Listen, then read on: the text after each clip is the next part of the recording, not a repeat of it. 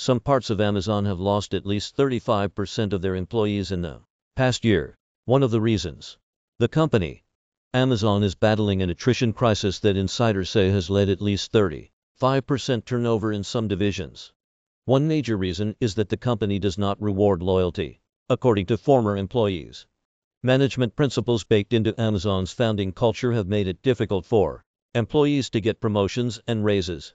These people say Amazon has long had a goal of hiring missionaries, see people zealous about working at Amazon even though the pay lags rivals, see not mercenaries.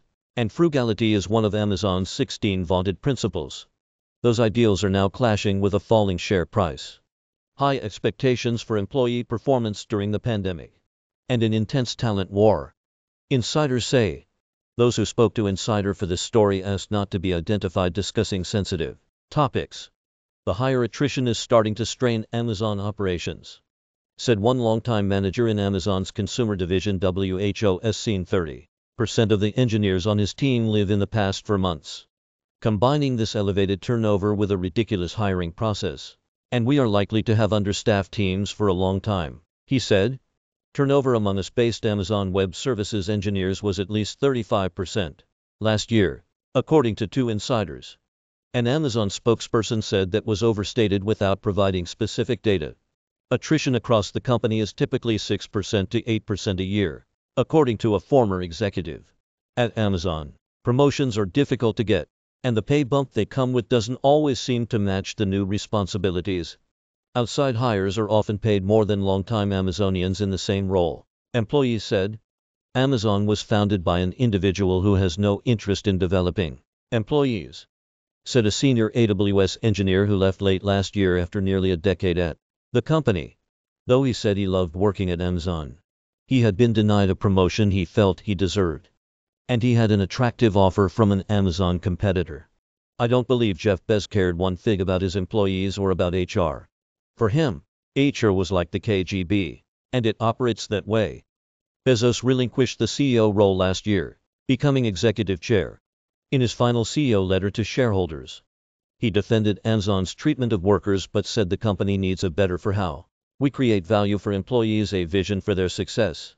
Employees and managers say that in their experience, Amazon will factor share price growth into decisions on whether to give raises or bonuses, leaving employees feeling like their individual effort won't be rewarded.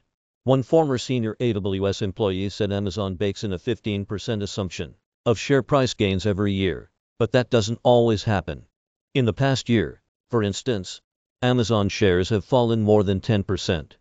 In the absence of rising equity, salary increases can be difficult to come by, employees say.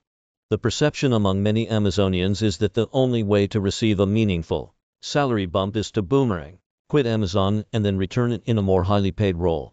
Employees underscored that perception in a discussion about raises on an internal Amazon Slack channel in early January. According to screenshots seen by Insider, I think a lot of people will be sad to see less than inflation raises and won't know what to do, one employee wrote. We all know what to do, another employee replied, a response that was met with 11 boomerang emojis.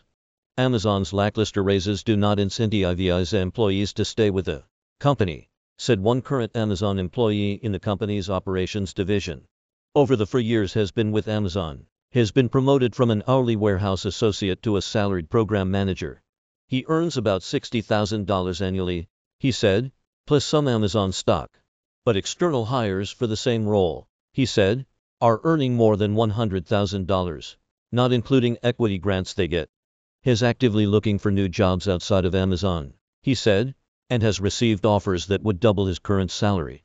They take advantage of you by paying you less when you're an internal transfer or when you are promoted internally, he said. They're always looking for ways to pay you less. The same happens at senior leadership levels, according to a current executive. This person said Amazon pays more for a new hire than it does for retaining existing employees, often juicing the compensation with significantly bigger stock awards. The private Slack channel for Amazon Canada employees erupted in December after the company declined to address compensation-related questions during a town hall meeting. As Insider previously reported, one of the topics raised in the Slack channel was about the pay difference between new and existing employees.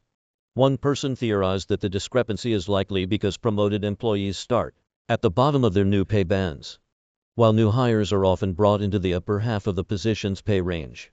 Still, this person said, the pay disparity can be demoralizing when boomeranging around everywhere is the most efficient way to more comp.